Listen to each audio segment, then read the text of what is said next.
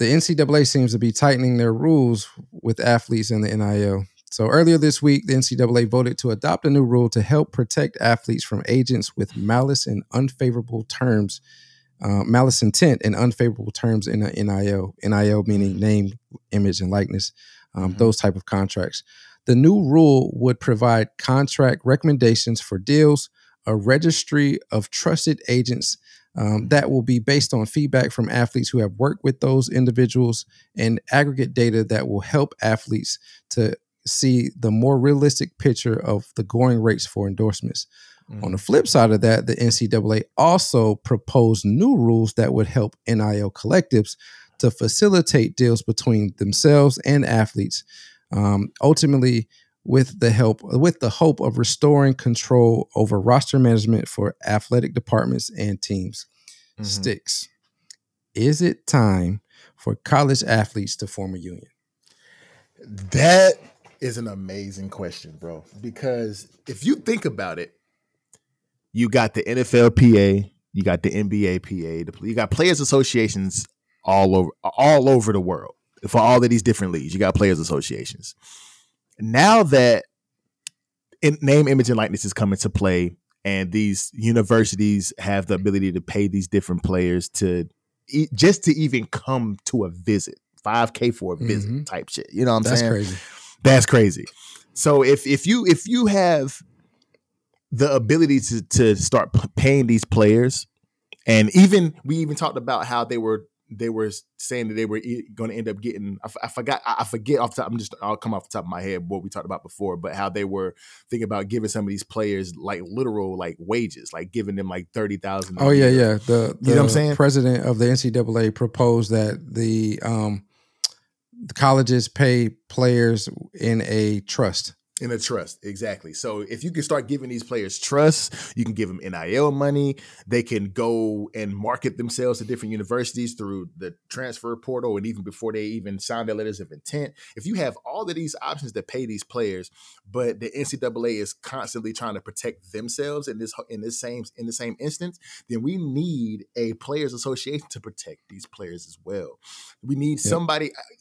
I don't know if it will be players who are currently playing or they hire representatives to represent them in the NIL discussion and debates and the trust debates and all of the money that they can make.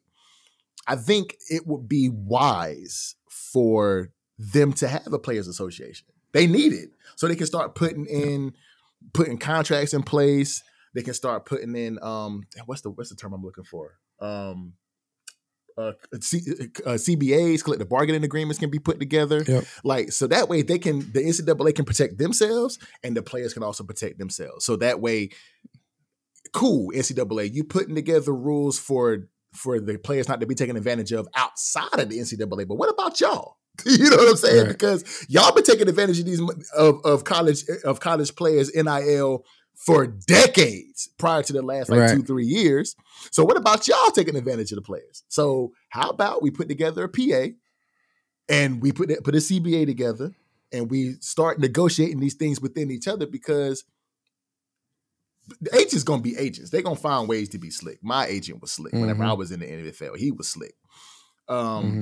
So they're going to be slick regardless. They're going to find ways to put things in the contract to where you pay them a little bit more than what you actually think they're paying. The 3% ain't really the 3%.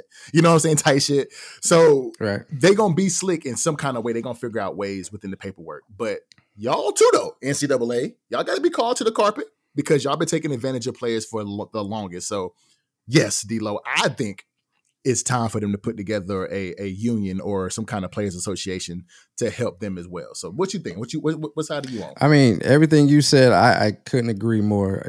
I think it's in the best interest of the players, of athletes, college athletes, to have a union in place because, again, like you said, agents, they'll find ways to be slick, but the NCAA has been taking advantage. I mean, we can't, they have been taken advantage of. There are areas in which, it's nice to be a college athlete, or it's great to be a college athlete. You do get things that most individuals would dream of having while being in college. but there is a predatory aspect to the NCAA and how they've treated athletes to some degree as well. And so if for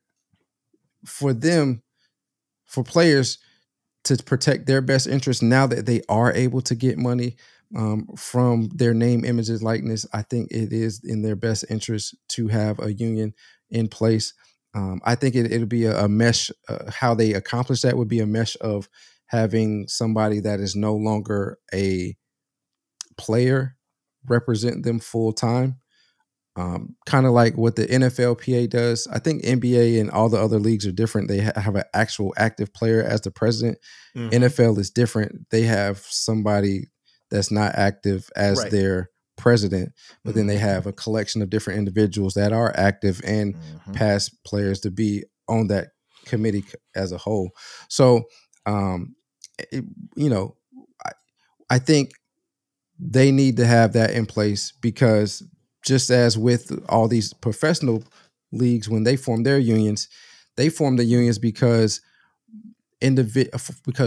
owners and the league, they felt were taken advantage of, and they felt like they were getting shafted with not only their pay, but health care and those type of things. And so 100%, I agree with you. I think the NCAA athletes need to be starting or thinking, at least having discussions about forming some type of union.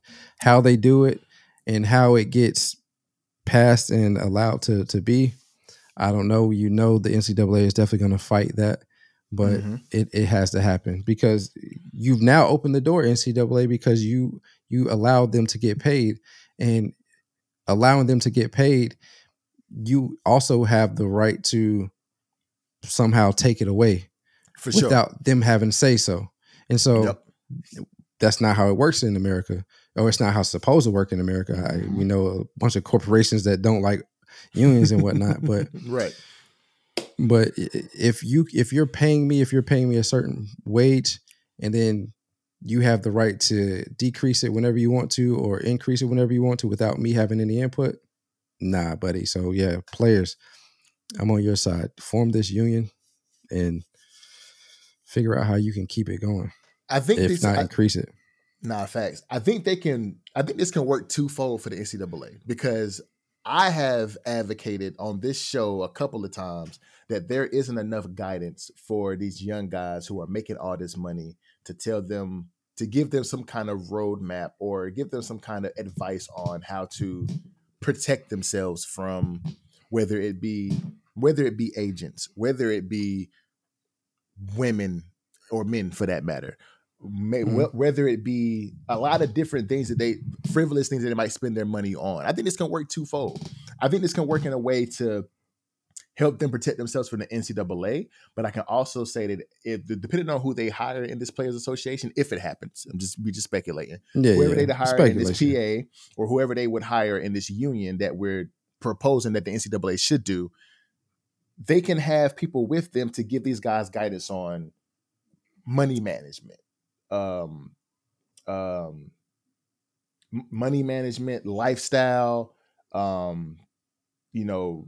just player relations in general, to help them navigate these NIL deals, but also help them navigate once they move into their professional ranks as well, if they get to that point. So I think it can work twofold. What I think you do is you bring in somebody to be the president. Like you said, the NBA has somebody who is not a current player. NFL. The NFL has somebody who's not a current player to be the president of the Players Association, but they have current players as well. I think you have somebody like that situation. You have somebody who's not a current player, but has a lot of knowledge of legal jargon, but also has a lot of knowledge of the NIL as well as college football. But then you vote on you allow the players. Well, it would be more than just my fault. I didn't mean to cut you off. It would definitely, they would definitely represent more than just college football. They would have to represent college athletes as a whole, because we know college it's not just football, basketball that have NIL deals, right? That's so one of the richest NILs that we know of, or one of the richest recipients of NIL contracts, is the Olivia Dunn chick that's a gymnast at LSU. So right. So I mean, they would have to represent college athletes as a whole. Do you think each individual sport has a union then? Or do you think it's just one union for the whole NCAA? I think it's one union. Okay. I think it's one union for everybody, but the committee is comprised of multiple sports makes sense. That makes can sense. get Makes those sense. NIL Makes deals. Sense. Obviously, the challenge is going to be the fact that college athletes, up until the pandemic, college athletes were only supposed to have 4 or 5 years of active play in the NCAA. So how do you represent, or how is a collection of individuals that are only going to be there on average for 4 to 5 years, how do you represent them in a collective bargaining agreement? Because it's ever changing, that's going to be the challenge.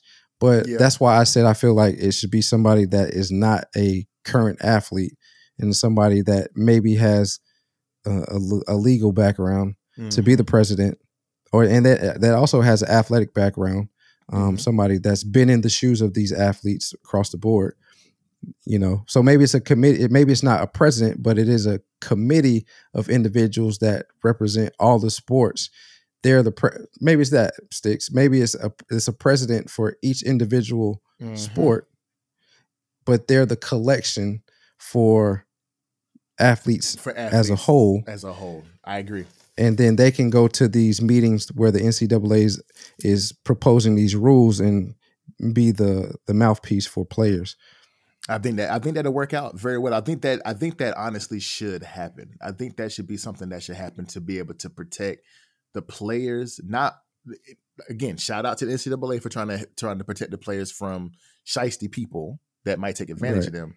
But the NCAA has historically been shiesty to the players in the NCAA. So we need to have somebody to protect the players from them as well. So I think that should be something that should happen. I think that'd be dope. I think that would be dope, and that would definitely protect both sides. Honestly, to me, that would protect both sides. That would protect the NCAA and have them be fair, and that would also protect the players and have them be treated fairly, but also not try to take advantage of the NCAA and the NIL too, because we do have some players trying to do that, I'm sure. Mm-hmm. So yeah. So I think it'd be dope for them to form a union. Oh, y'all still here? That does mean you love the content. And if that is the case, there's a video on the screen right here. Go ahead and click that, view that. We think you're going to love that one as well. Also, we still got our 600 subscriber goal. So there's a button on the screen right here. Go ahead and click that, subscribe to the channel. And we're on all your streaming platforms, wherever you find your podcasts.